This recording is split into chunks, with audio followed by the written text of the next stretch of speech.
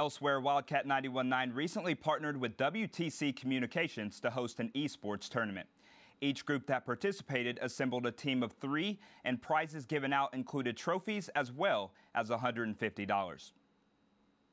Corey Bowen is a member of the trio that took home first place playing the popular video game Rocket League. It's kind of like car soccer, so you can kind of like fly through the air with cars and you hit a soccer ball, and got together with my team, so we play and put it together. We were talking well, communicating well, and we just put it together and ended up going all the way. Bowen says he heard about the event from a friend that he has played with before, but he has little experience playing with the team's third member. My friend Jacob, he came back to the house one day and he's like, "Hey, you want to play in a Rocket League tournament?" I was like, "Yeah." And then so he had a buddy of his, Seth, and then so we formed a team and then just came and played. Seth Thompson joined the team with several years of experience playing the game. Rocket League's the only game I play, so I definitely dedicate the most time to it. Total hours in the game, I think 1,300. Jacob Holleran says that with the team that he helped assemble, he knew that they had a great shot at winning. I'd say we had a pretty decent shot. We're all pretty good at the game. It really came down to like watching the other teams play before us and get like a good read on them so we could decide how we're going to play. The event took place at Forum Hall in the K-State Student Union. But in future years, there may be a spot right next to the bowling alley dedicated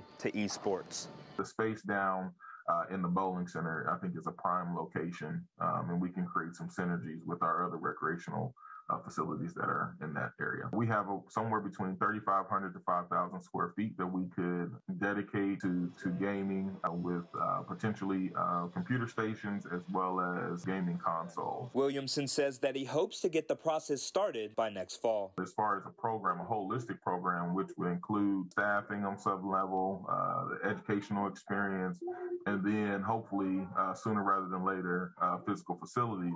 I think we can get the process started by fall of next year. For Bowen, he says that playing video games is all about having fun. Just have fun. I mean, you'll get better as long as you have fun.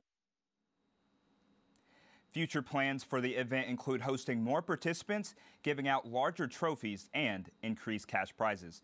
Also, the goal is to have future esports tournaments last multiple days.